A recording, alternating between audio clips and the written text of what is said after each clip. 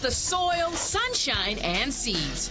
John Reagan Elementary is replacing pen and paper with fresh air and gardening. We're breaking ground in our real school garden. It's a really exciting event, and so this is going to be a learning garden for the future of our children. Now, this isn't a typical garden. We have different flower beds that are going to be placed throughout the garden. We have a sensory garden.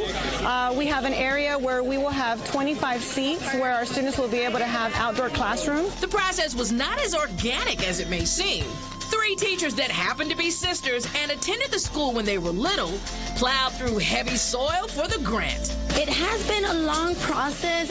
We started with the interview. We had floor plans and lessons available for our interviewers, sketches of everything that we envision our garden to be. It has been 2 long years that we waited for this.